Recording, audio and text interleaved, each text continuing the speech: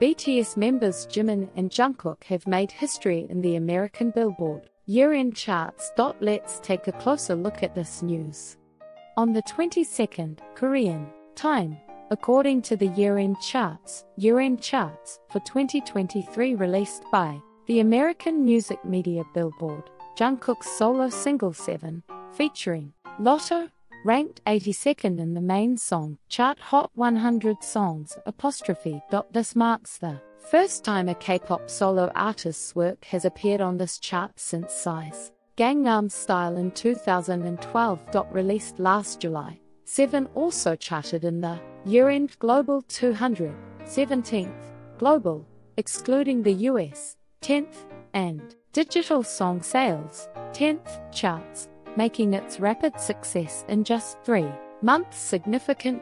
Global, excluding the US, featured collaboration songs, Left and Right, featuring Jungkook of BTS, 186, with Charlie Puth, and the official soundtrack of the 2022 FIFA World Cup Qatar Dreamers, 187, while Digital Song Sales charted 3D, featuring Jack Harlow, at 31st. Jimin's solo album Face entered the main album chart Billboard 200 album at 193rd, making him the first K-pop solo artist to enter the year-end Billboard 200 album chart. Face also ranked in top album sales, 25th, and top current album sales, 18th, and its title track Like Crazy was listed in Global 200, 61st, Global, excluding the US, 46, and Digital Song Sales, 5th.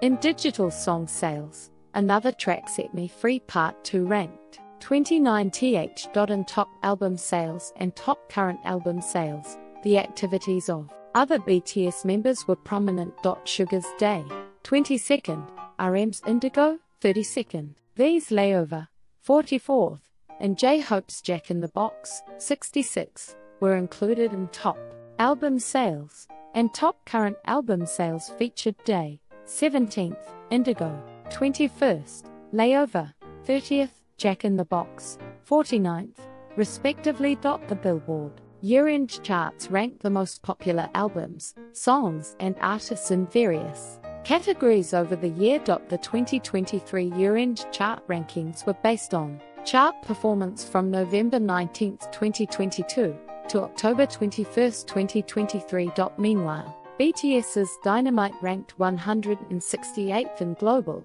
excluding the US, charting for the third consecutive year since the creation of this part of the year-end charts, solidifying its status as a global mega hit song apostrophe. That's all for today's news. If you liked this video, please like, subscribe, and turn on notifications. Thank you, and goodbye.